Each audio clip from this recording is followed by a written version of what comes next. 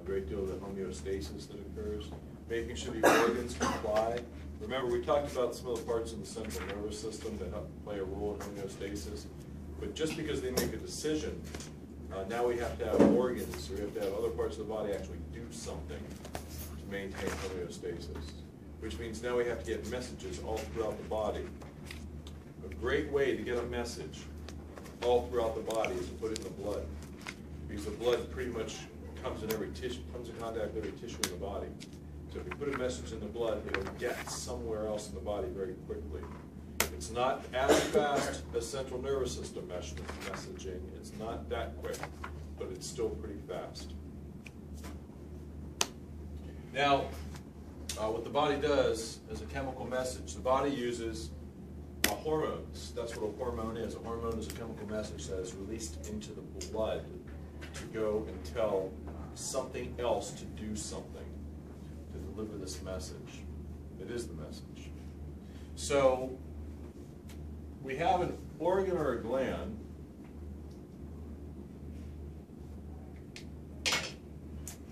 that is going to send a message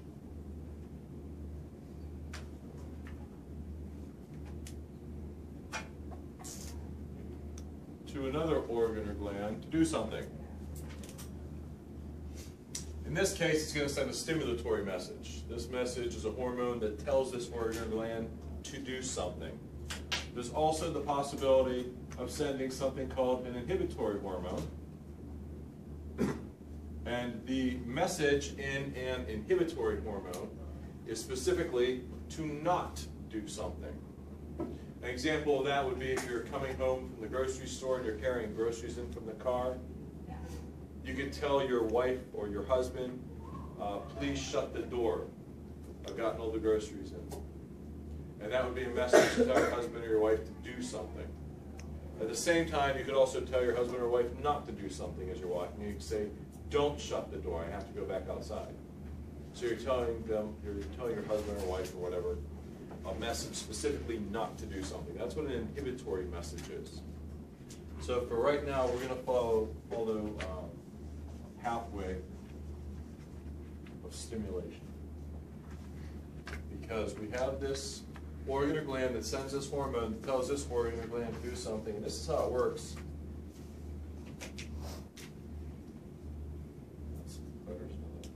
This is how it works in the endocrine system.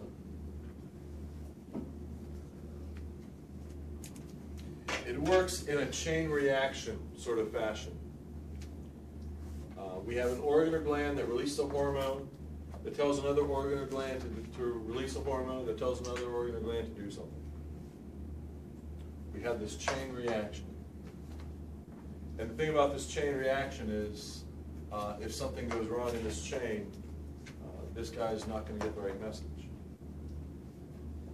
And additionally, we have a feedback mechanism where this guy gets the message and tells this guy, thanks, I got the message, now stop sending me your message. Or he might send it all the way back to this guy and say, thanks, I got the message, now stop sending your message to the red guy so he'll stop sending his message to me. Now, this is interesting because this is what we call negative feedback, right? It's telling it to do the opposite. It's saying, I got the message, now stop sending the message. It's telling it to do the opposite of what it's doing. There's also the possibility of something called feed forward, or positive feedback, where this guy gets the message, says, I got your message, now keep sending more.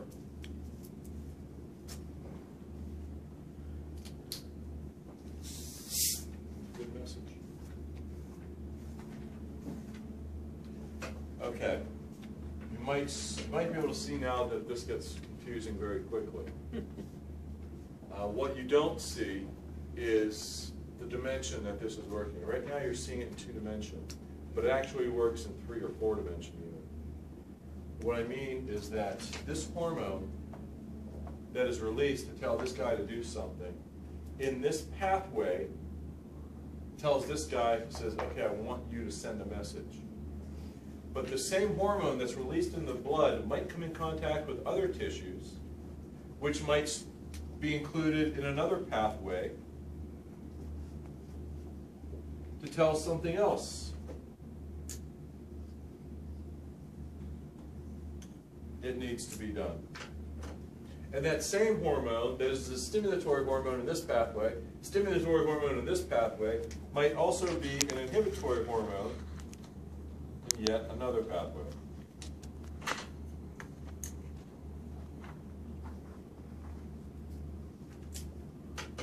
That means if you give your patient a hormone or something that alters a hormone, for instance, this hormone, or maybe this hormone, or maybe this hormone, it's going to alter it not just in this pathway, but it's also going to alter it in this pathway. So whatever this pathway was going to do is now going to be changed, and whatever this pathway wasn't going to do, it's now going to happen. This is why the endocrine system gets very, very complicated. If a person comes in and they say, you know what, my blue star is not working very well. I got blue star problems. What are we going to do? The first thing we're going to do is we're going to check their blue star, see if it's functioning properly. If this is functioning properly, well, maybe it's this hormone right here that's not correct. So we have to check this hormone. Or maybe this hormone's correct, but it's just not getting sent correctly, so maybe this is wrong. Or maybe this is wrong. Or maybe the problem's back here. Or maybe the problem is right here. This guy's sending a negative feedback saying, I got your message, now stop sending the message even though you never got the message. That's why this message, that's why it's not going on and doing its job. Or maybe this should be sent, saying I got your message, now stop sending the message, but it's never being sent. Or it's not right. So you just keep getting the message, getting the message, getting the message over and over. You see why the endocrine system can get very, very confusing very, very quickly. It can, but it's awesome. This is why when your patient says to you, why do they have to run so many of these blood tests? What are they looking for? Well, we're looking at this, and we're looking at this, and we're looking at this. We got to look at this, we got to check this one too. That's why all those tests are being done. Endocrine system is difficult and confusing, but very cool.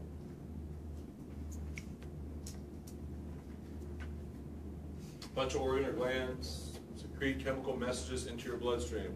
What do we call those chemical messages collectively? Hormones. Hormones.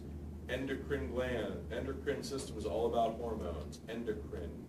Hormones, which means released into the blood, not out into a space. If it's released into a space, then we call it something like the exocrine. Many glands you will find, like the hypothalamus, pancreas, have multiple functions. Many of the endocrine organs have lots of different functions. Many other organs have endocrine functions as well. So you'll hear about the heart having an endocrine function, you hear about the liver having an endocrine function, kidney having an endocrine function. All right, here are some of the main components. These are considered the main parts of the endocrine system. They are the pineal gland, or the pineal body, up in the brain. We saw that part of the diencephalon. The hypothalamus, also part of the diencephalon. The pituitary gland, which is actually two separate glands that happen to grow next to each other.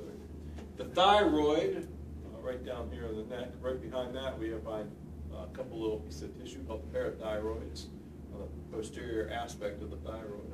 The thymus, which is unique because this is the one tissue that actually gets smaller as we get bigger. Remember we talked about the thymus before, located behind the bone to the sternum. The pancreas, located just behind the stomach. The adrenal glands on the superior aspects of each of the two kidneys. And the ovaries and the testes, the gonads.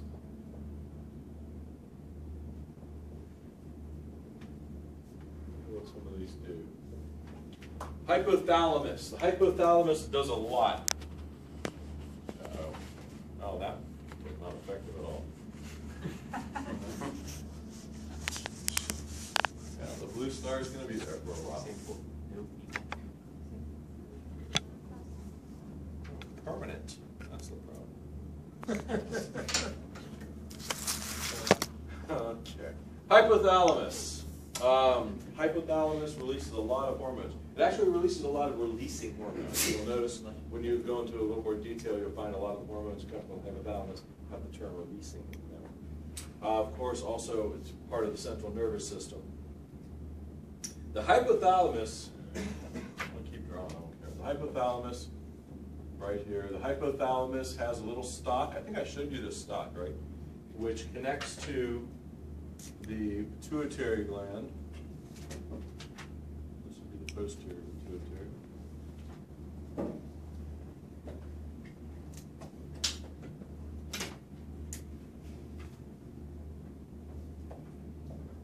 This, of course, is the anterior pituitary.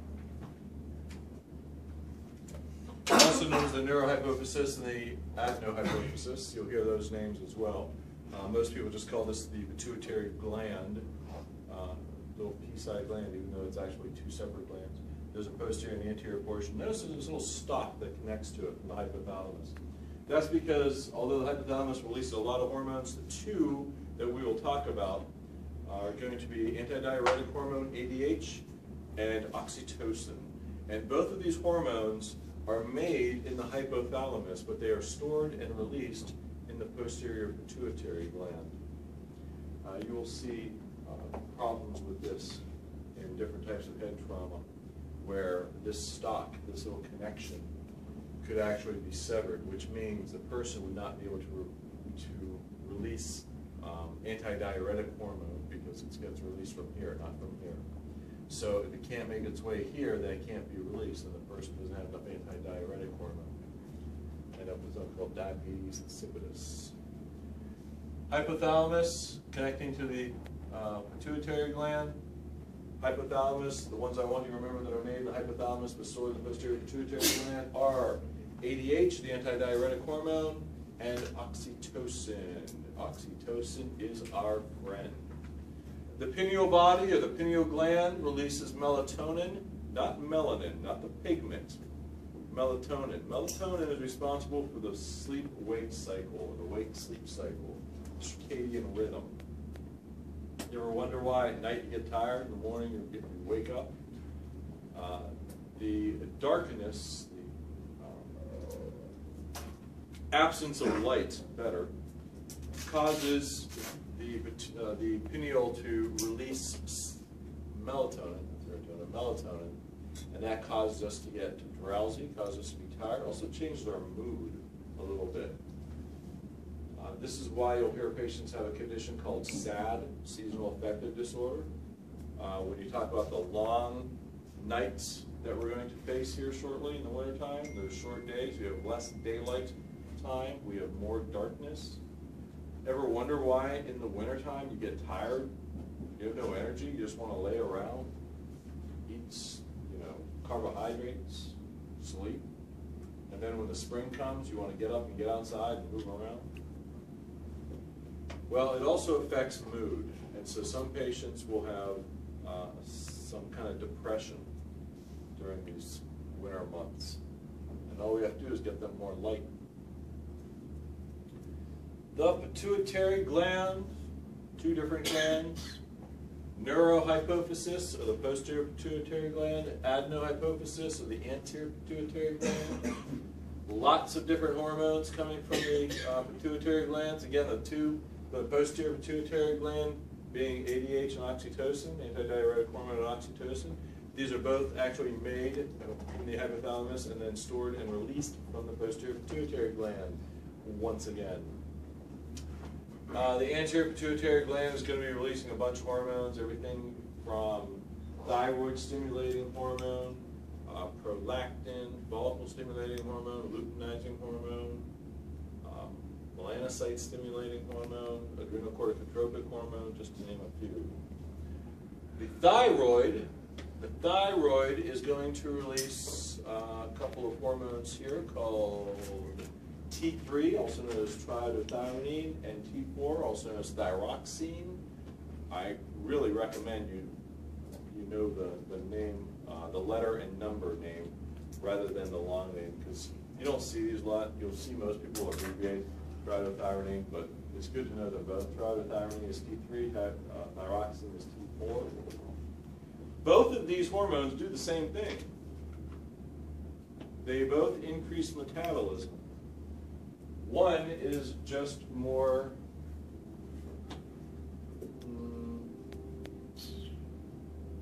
say efficacious. What's the word I'm looking for? Potent, that's a good word. One is more potent than the other. T3 is more potent than T4. We understand what potent means, right? Potency. Like a shot of beer versus a shot of whiskey versus a bottle of beer. They both have about 1 ounce of alcohol in them, but which one is more potent? The whiskey. I hope you know that for later. Also, thyroid releases calcitonin. Calcitonin is important with blood calcium regulation. Helps to get that calcium stored in the bones. That's why if we have too much calcium in the blood, we want to get rid of some of it. We're going to have calcitonin is going to call for those specialized bone cells, osteoblasts, remember those things that build up the bone? And they're going to add this calcium into the bone. Well, the parathyroid glands release a hormone, easily called parathyroid hormone, which does just the opposite. This is a hormone that says we need to get that calcium out of the bone and release it back into the blood again. So of course it's going to use that osteoclast, which is going to collapse the bone and release the minerals into the blood. So you see how calcitonin and parathyroid hormone are working against each other. That is called antagonism. Whereas thyroxine and triiodothyronine, T3 and T4, are working together in synergism. They both do the same thing. One is just more potent. And by the way, T3 is released in a much lower number than T4, like 1/5. But it can be converted if necessary. One of the things we need to make the thyroid hormones is something called iodine. And where do we get our iodine in the United States? Salt. Remember, we add it to our salt here in the United States. Not everywhere does that. Not every place in the world does that. And the reason we do this is so that our thyroid can function properly and make thyroid hormones like they should. Which is amazing that somebody had the thought to say, let's put iodine with our salt. And then that way everybody will get exposed to it and everybody will be able to have a nice healthy working thyroid and we won't be all goitered out. I don't think that's a term. The pancreas. The pancreas is located posterior to the stomach. The pancreas plays a big role in digestion. It is tucked inside the loop of the duodenum, the first part of the small intestines. And the reason for that is because it does release a lot of digestive enzymes into the small intestines. But there's an area of cells called the islets of Langerhans. Have you heard of these? And the pancreas, the alpha cells, beta cells, delta cells, for instance. The alpha cells release a hormone called glucagon. Glucagon is a hormone that is released in the well-fed state. No, sorry, the starvation state. Reverse that. In the starvation state, glucagon is released in the starvation state. Insulin from the beta cells is released in the well-fed state. That's correct. Because glucagon is going to call for that glycogen to be broken down into sugar. When we need blood sugar, when we need that fuel, our pancreas is going to release the glucagon, which is going to call for the glycogen to get broken back down. Remember, glycogen is a quick storage form of glucose, the hall closet. All right. Well, it's going to call for that to get broken back down into glucose. Whereas, if we are in the well-fed state, like some of you are now after the last lunch break, if you're in the well-fed state, our body is going to release insulin. Why? Because we got lots of glucose, and what are we going to do with it? We've got to deliver it. And who's our delivery guy? Insulin. So we're going to take it to the cells that need it, and we're going to take it to storage. The only way we can do that is with delivery guides. You see how these two work opposite one another.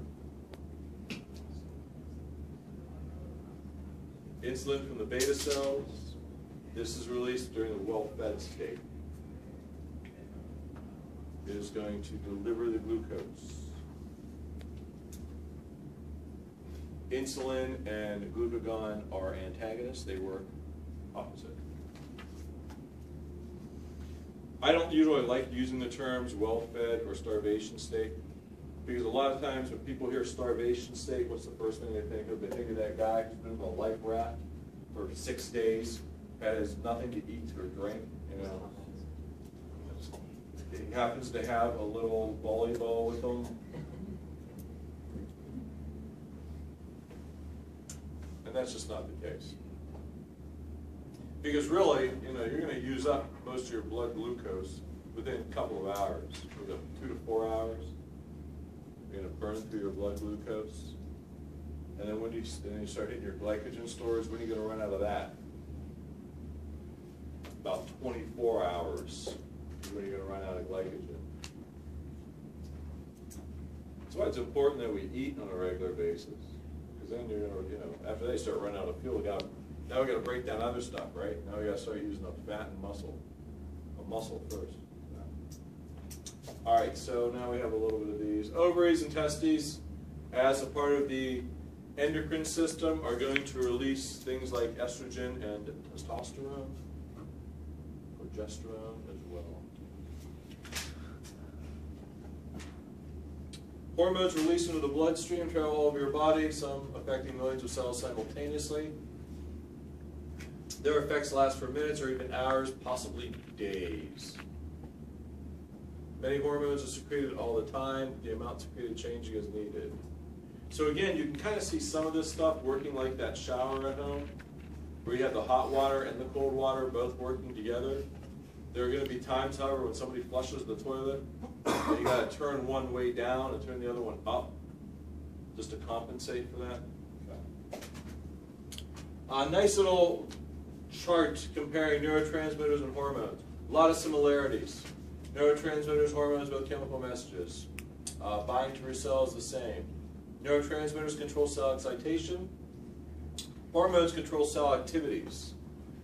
The thing about some of the hormones, they don't have to bind to the outside of the cell. They actually will go right through the cell membrane. Those steroid hormones go right through the cell membrane, and they'll bind in the cell or in the nucleus. A little bit easier. All right, some good stuff. The target for hormones, of course, are farther. Nice stuff.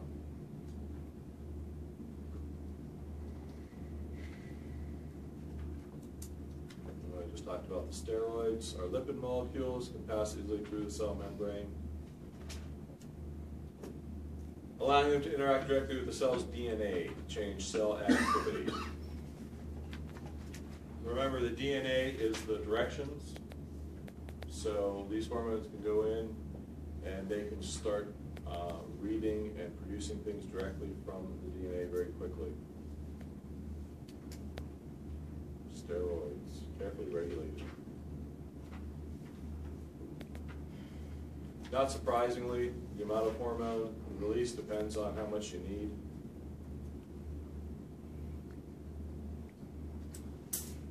Many of the chemical and physical characteristics of the body have a standard level or a set point. In other words, our blood sugar always has to be at that same amount. What's a normal blood sugar? Anybody know the numbers? 80 to 120. The new numbers? 80 to 110.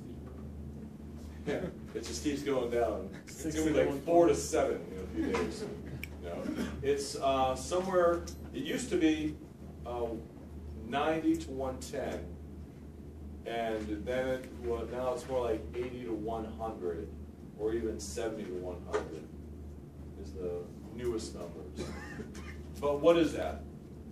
80 to 100 what? Milligrams per deciliter.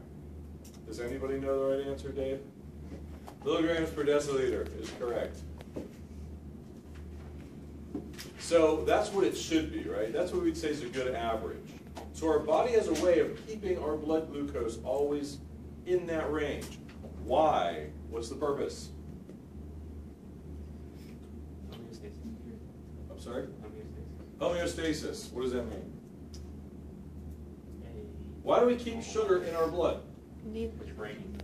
Our brain, my brain needs it. My brain needs it. Your brain needs it. All our brains need it. But we need ATP. So why keep it in the blood? It's easily accessible. Because it's easily accessible. It's right there. Blood comes in contact with pretty much every tissue in the body. Every cell in the body is going to need some of this glucose. You're going to have to make energy. You're going to have to make ATP. So why not keep it in the blood right there? We just got to maintain a certain amount. Remember, this is solid, right? Not this. Okay, yeah, this too. But glucose is solid. This is a solid particle. What happens when we start putting a lot of solid particles into a liquid? What happens when you put a lot of solids into a solvent? Need a solution. Yeah, well, definitely. We'll change the volume, won't we? Because we're going to bring in more water. You put more solid particles in, remember osmosis? We're going to change the volume. If we change the volume in a restricted space, we're going to increase pressure. Make sense? So we got to be careful with how much sugar. We can't just keep too much in. That's going to be bad. But we can't keep it too low either, because then when the cells need it, they're like looking around for it. Where's my sugar? I don't know. It's on its way. That's what they'll say. They always say that. All right. We talked about homeostasis. We talked about negative feedback. Very nice, very familiar picture. Thermostat, right? It's too cold. Thermostat kicks on, sends a message to the furnace, says heat up the room, and now we're warm again, just as it should be. Negative feedback. Well, feed forward, or positive feedback. Classic example is mom's uterus. Mom's uterus gets this message to contract, form of oxytocin. So the uterus contracts, says, okay, I got your message, posterior pituitary gland, now send me more. So that's why it keeps sending the message back. The uterus keeps sending the message back saying, I got your message, keep sending more. I got your message, keep sending more. And then those contractions are going to become stronger and a shorter time in between, and eventually they're going to kick that baby out. So that's a classic example.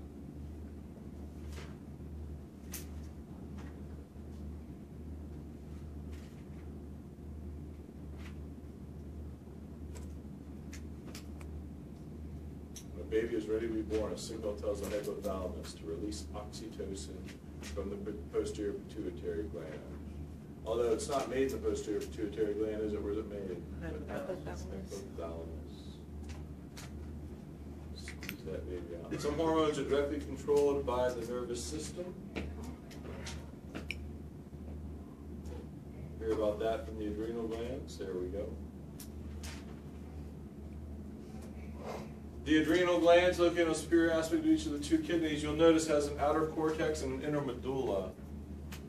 What you can't see in that picture is that the cortex is actually divided into these three zonal layers.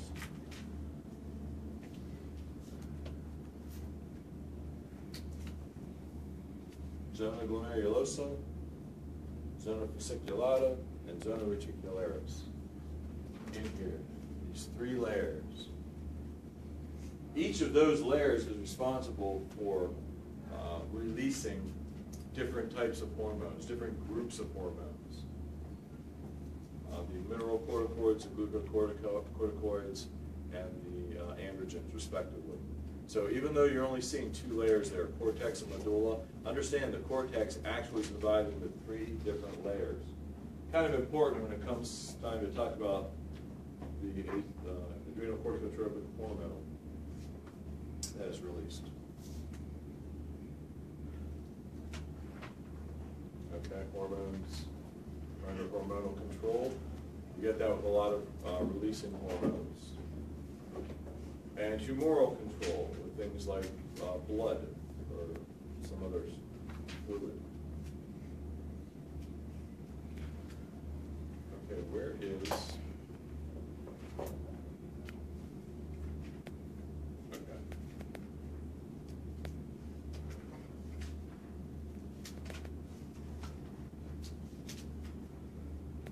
Not enough of a hormone, hyposecretion. Too much of a hormone, hypersecretion. But there are so many variables that can cause this. It's a lot more difficult than it sounds, trying to figure out, what each one does. We know the hypothalamus is part of the diencephalon. We know it's part of the central nervous system. Hypothalamus controls a lot of stuff, including hunger, thirst, fluid, temperature, etc. It has a lot of releasing hormones that it can release to other things, to tell other organs, other glands to do something. Starting with the pituitary, part of them, it's referred to as the master gland. It does a lot. Posterior pituitary, also known as the neurohypophysis, is going to release antidiuretic hormone and oxytocin. All right, first of all, what does a diuretic drug do? Take the water out of your blood. Yes, yes, yes. Gets the water out of the body, makes you pee, dehydrates the body. Removes water from the body. Yes, this is all true. Lowers your blood pressure. Decreases volume. That'll lower your blood It will pressure. lower your blood pressure. Lowers mine. Yeah. Instead of lowers mine, that's not true. Oh, yeah, it'll lower it. All right, so we know what diuretics do, right? Makes you pee. The hydrochlorothiazide, HCTZ, that people take, they call it their water pill, right? You call it their makes you pee pill, because that's really what it does. It makes the person lose more water. That's what diuretics do. Diuretics make the person lose more water. So, if we have something, a hormone here called the antidiuretic hormone, what's that going to cause the body to do? Take It's going to cause the body to hold more water. Understand, when your kidneys are filtering your blood, a lot of water is lost. A whole bunch of water gets lost out of your kidneys. But before it has the chance to become urine, it gets reabsorbed back into the blood. About 98% of the water that gets filtered out gets reabsorbed back in by things like the antidiuretic hormone, opening up water channels, getting water to come back into the body. Maintains a certain volume of water in our body, which of course will maintain a certain blood pressure as well. that largely in your large intestines where you reabsorb water? No, no. This is in the kidneys. This is all in the nephron. Yeah, we're filtering out a lot more water in our kidneys right now. A ton more. You have no idea how much, but a lot. Large intestines is sort of the last spot to help with water control, to absorb more or not.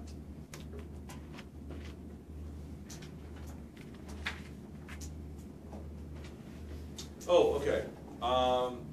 With regard to the antidiuretic hormone, this hormone keeps you from peeing out too much water. It keeps water in your body, right? There are two things that you need to know about that inhibit the antidiuretic hormone. One of those things is called caffeine.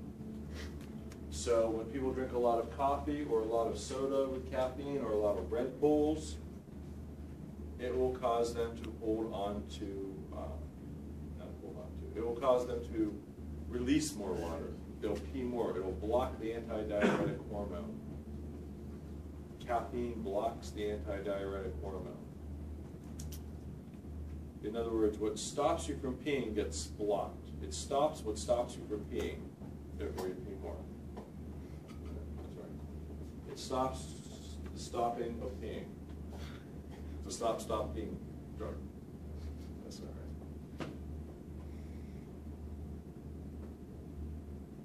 This is why we come across patients who are suddenly peeing a lot more. One of the things, especially like 12, 13, 14-year-old, you have to ask them, drinking a lot more Red Bulls now? Have you discovered Red Bulls? Or some other soda? Also, when people are out on those 98-degree days in the summertime with high humidity, they're walking around the park or the zoo or something, and they're just sweating buckets, and they go over and they're getting something to drink to replenish what they've lost. Some people don't make really great choices, and instead they go right for like a Coca-Cola or something with caffeine in it. So even though you're getting some water in, the caffeine sort of like not helping a whole lot with that. You want to get water back into them and some sugar. Sugar's okay in that situation. We'd say that get them a Sprite. You know, something with no caffeine, a little bit of sugar, maybe some salt in it. The other thing that blocks antidiuretic hormone is alcohol. Alcohol blocks the antidiuretic hormone. So if the antidiuretic hormone stops you from peeing, alcohol is going to block what's stopping you from peeing, which means you're going to pee more. Not just about the volume you're putting in your body, but you're also blocking the antidiuretic hormone. So now we have to ask that 12 or 13 or 14-year-old who's suddenly peeing a lot more, did you find Red Bulls? Did you find vodka and Red Bulls? Now, you can imagine, this is going to contribute to that hangover the next day. Dehydrated. So if somebody's drinking vodka and Red Bulls, it's going to increase the effect.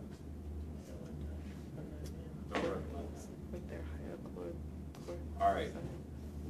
Now, of course, 12, 13, 14-year-olds suddenly starts peeing a lot more. We're also going to want to check their blood sugar, right? One of the things we see in diabetes. All right, oxytocin. Here's a good one.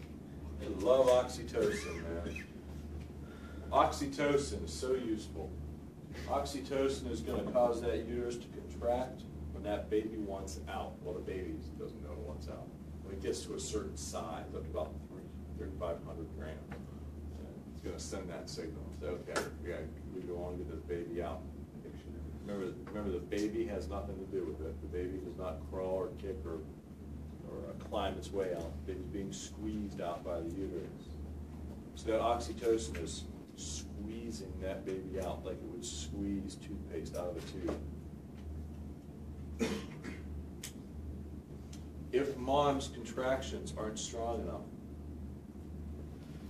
if they're not frequent enough, and quite frankly, I've got stuff to do, I can speed things up.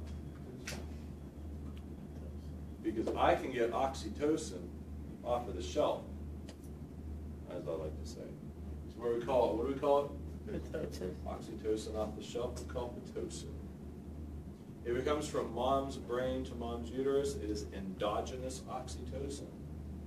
If it comes off the shelf to mom's uterus, it is exogenous oxytocin, or we call it pitocin. And pitocin is great for that, speeding things up.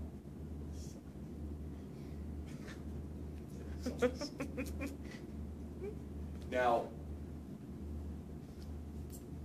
if mom delivers the baby, and mom delivers the placenta, and mom is still bleeding, we're going to want to control the bleeding. And as you first responders know, if somebody gets a slice across their arm like that and blood's coming out, what do? First thing you do, you put pressure on it. Well, if mom delivers her baby, and mom delivers her placenta, and mom is bleeding from the uterus, we're going to want to stop the bleeding. But how are we going to stop the bleeding? Massage. Pitocin, so uterus contraction. Wait, what? Give it pitocin, Yeah. so uterus can contract. We are going to make the uterus contract on itself, putting pressure on itself. We're going to give her more pitocin. We can also try some external pressure. That's why you see the doctor rubbing her belly. It's not for good luck. Doctors don't need luck. The reason you're going to rub that belly is because we want to trick the uterus into thinking there's still something inside. If there's still something inside, then it needs to get pushed out. If it needs to get pushed out, what's it going to use?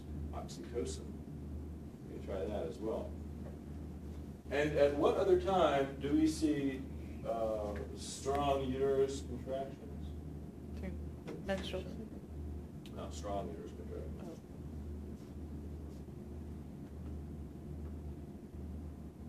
Oh. I didn't hear if anybody else had an answer. If you said it at the same time and then I say it, don't say to me, I said that. Because 9 people say different things at once. It's all white noise. Cancel each other out. How about the female orgasm? I knew it. Somebody was going to say that. Lies. Female orgasm. This is actually suggested that this is going to cause the cervix to sort of dip down into the uterus more, to help collect ejaculate, to pull it up, to get it into the cervical os, to start getting the swimmers up to the fallopian tubes. So it would make sense then that if mom is slowly dilating, really slowly, contractions are really weak, one of the things that they'll sometimes tell mom to do is, well, tell mom and dad to go home, leave the hospital, go home, put on some music, turn the lights down low, little Barry White, whatever gets things started. Because what we want to do is we want to kickstart that uterus. Get a little bit of oxytocin flowing. That's the idea. And ask anyone who has tried this, and they will tell you it is effective. Very often is effective. Oxytocin, Pitocin, we love Pitocin. Oxytocin is your friend. Okay, we just saw that.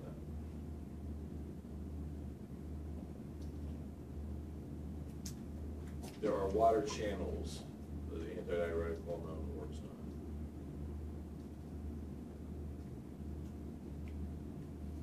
on. Oxytocin is also responsible for the ejection of milk from the breast.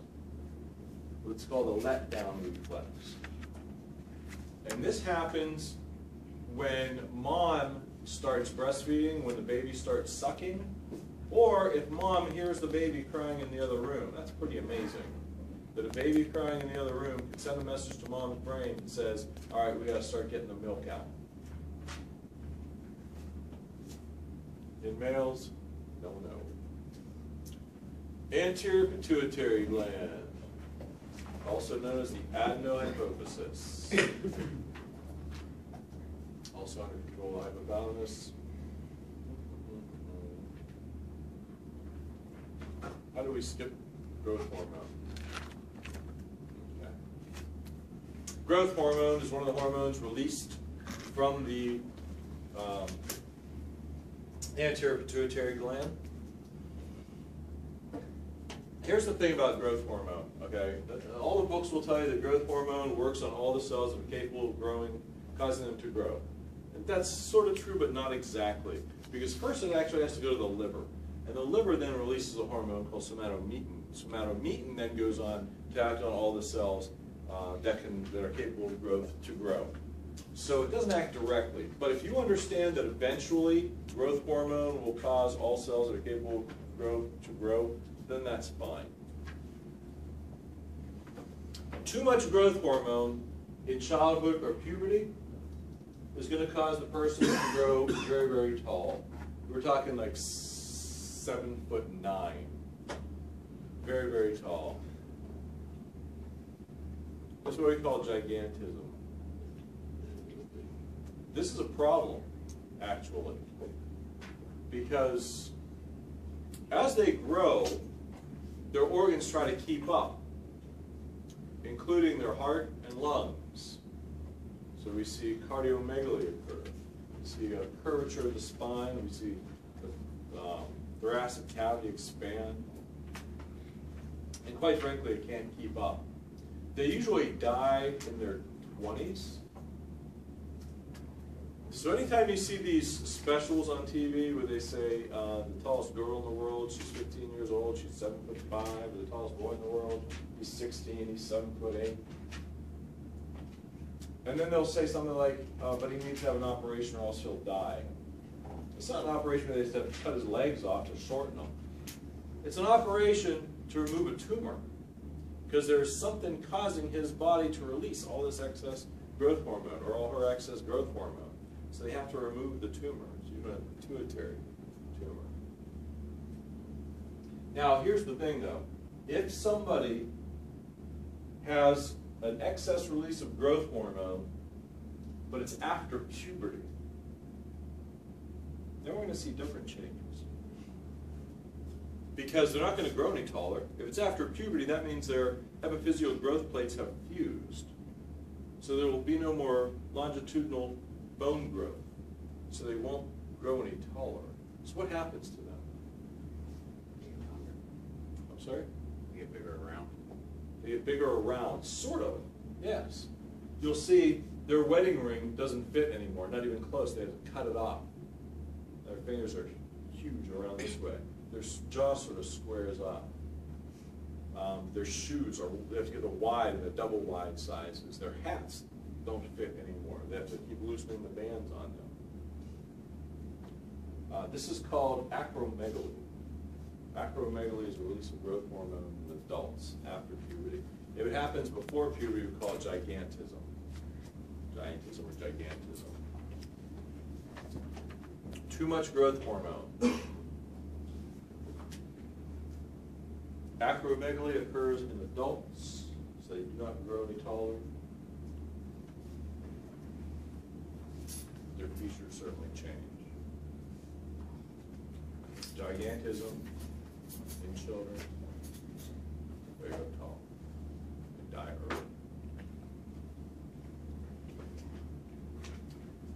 What about dwarfism? Well, this could be the result of not enough growth hormone, and that would make sense. However, there's somewhere around 200 different types of dwarfism.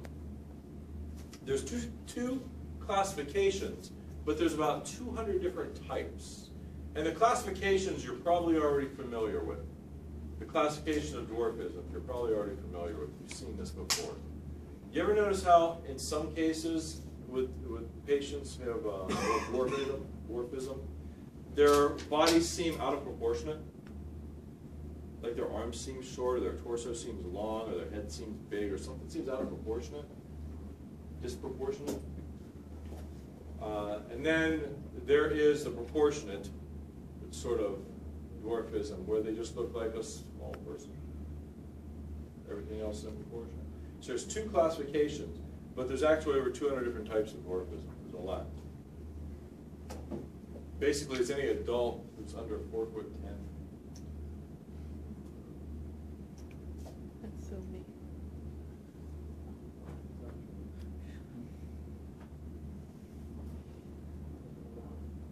Two. Okay, read about Robert Wadlow, one of the tallest men to ever live. Very important. Don't read about that. There's a really nice example, a skeleton down at the Mutual Museum. Have you been to the Mutual Museum downtown? There's a really good example of the skeleton of a patient who has gigantism. There's also a patient who had, right next to it, who had a dwarfism, achondroplasia.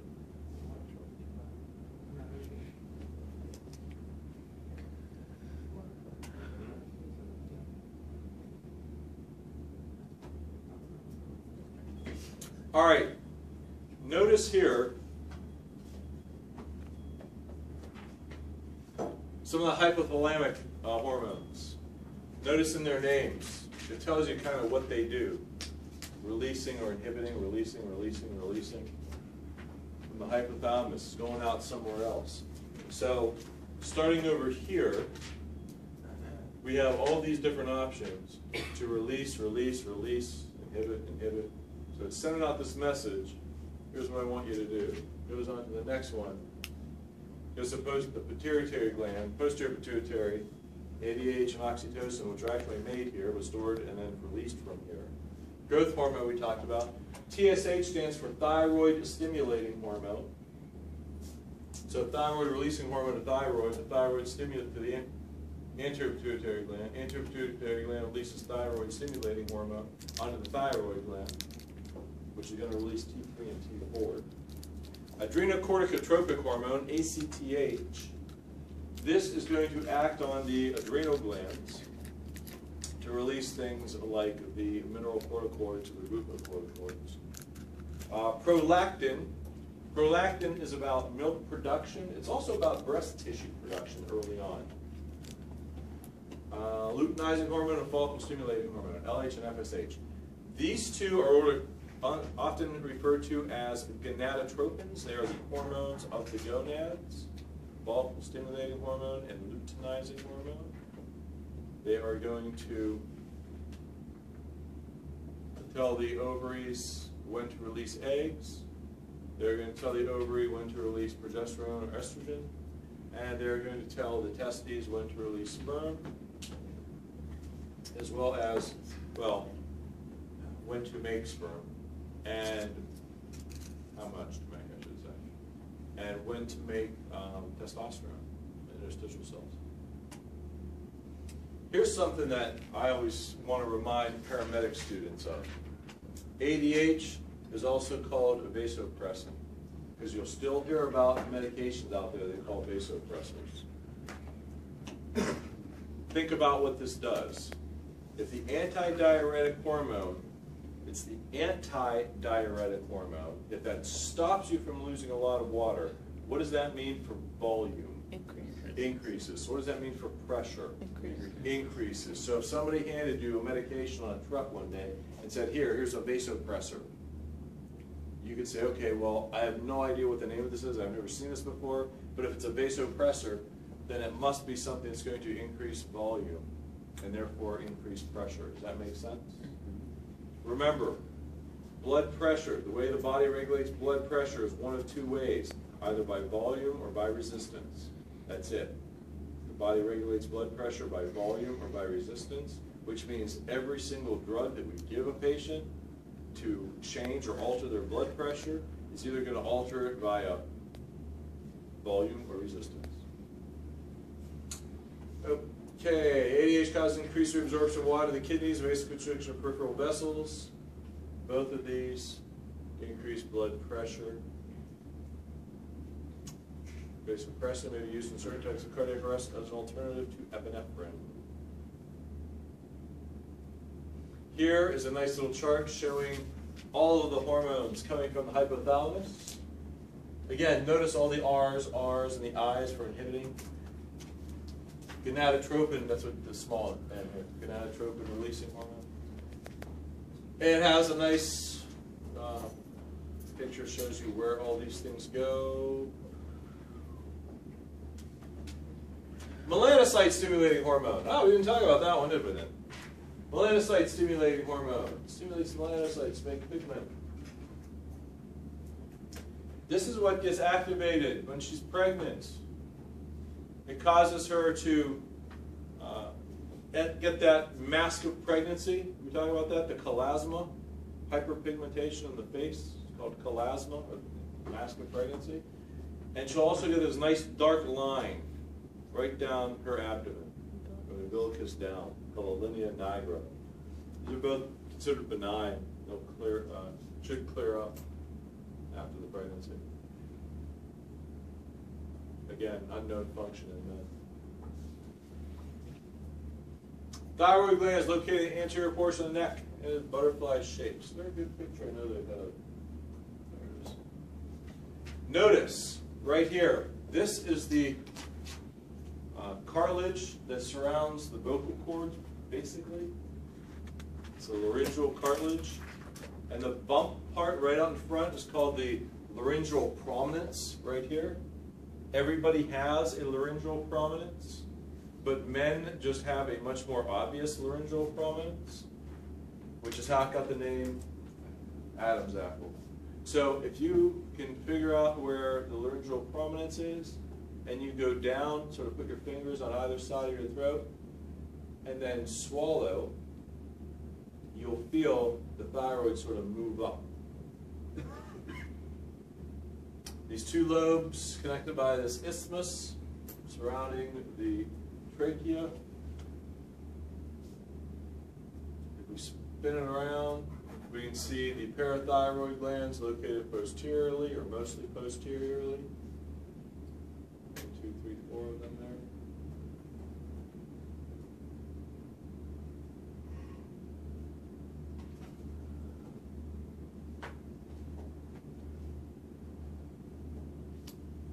Thyroidine is T3, thyroxine is T4.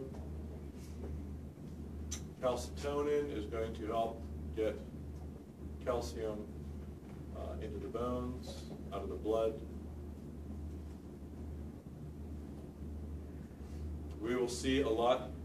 We'll see in a little bit here, I think they talk about hypo and hyperthyroidism. You're going to know somebody with this. Chances are somebody close. There's a good possibility you're going to have a family member, a relative, somebody's going to be diagnosed with either hyper or hypothyroidism.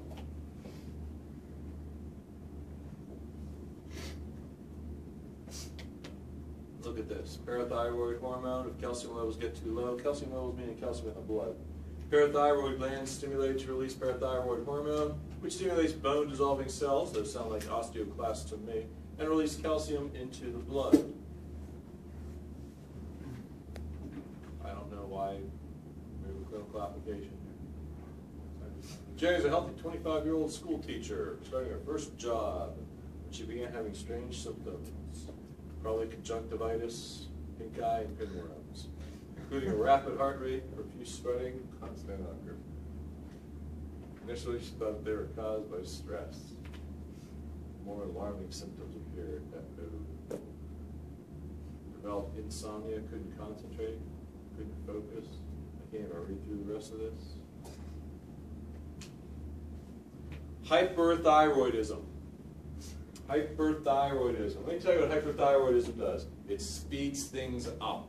Hyperthyroidism speeds things up. So if your metabolism is supposed to be running at a certain rate, hyperthyroidism is going to increase that rate.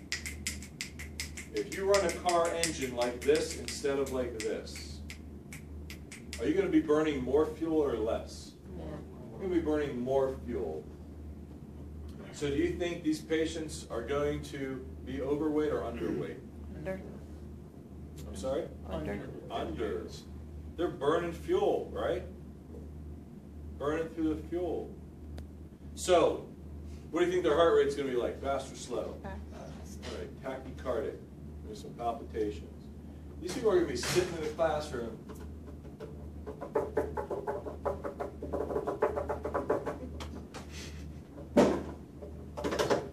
Always having energy, right? Always doing something. Always moving around. Always tapping their feet. And they're sitting in here going, it's hot. Man, it's kind of warm in here. Can we open a window? And the rest of us are like, you're crazy. It is cold in here. Well, now it's getting better. But it is cold in here. They have an intolerance to heat. Why do they have an intolerance to heat? Well, remember, if they're running their engines like this, aren't they producing more heat than we are? Which means their body temperature is going to be a little bit elevated. How are things moving through their digestive system? Fast. They haven't time to absorb anything. Get it through, get it out. They are running to the bathroom with diarrhea. They're thin, heart's racing, palpitations. Always a little bit warmer than the rest of us. Now the problem is that they can have something called a thyroid storm. Now this is dangerous.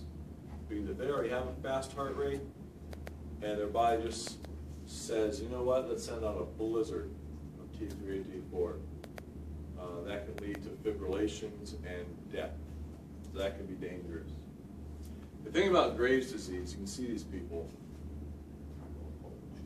They have something called exophthalmos, where they have this staring expression. Their eyes are always, you know, when you look at somebody's eyes, if you look at their eyes, you'll notice you can't see the entire iris, right? You can only see part of their iris. So these patients with Graves' disease is very common, you'll see that